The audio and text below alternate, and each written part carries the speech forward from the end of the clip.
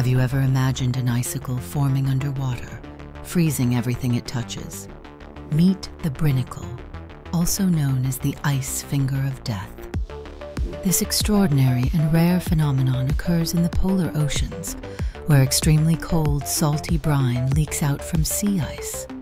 Because this brine is denser and colder than the surrounding seawater, it sinks rapidly.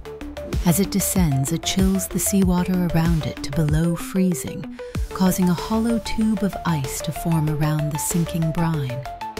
This icy finger then snakes its way down toward the ocean floor, growing longer and more menacing. When a brinicle finally reaches the seabed, it freezes everything in its path, trapping and killing unsuspecting sea stars, sea urchins, and other bottom dwellers. The process is so dramatic and elusive that it was only captured on film for the first time in 2011. Brinicles can stretch several meters long, creating an eerie underwater landscape that looks like something from a science fiction movie.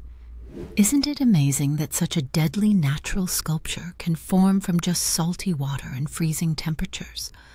What other hidden wonders or dangers do you think lie beneath the polar ice?